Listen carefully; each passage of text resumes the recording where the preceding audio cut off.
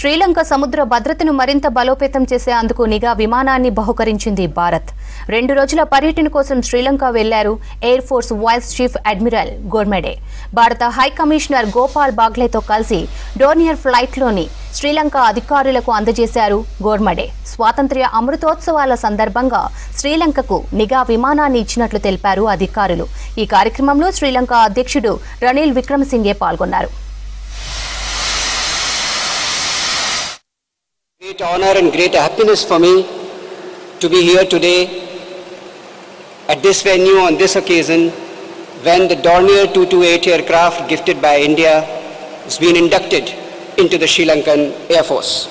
As has been mentioned, it's a very special day for India. Today, independent India, a country of civilizations of antiquity of thousands of years, but a young republic, completes 75 years of independence.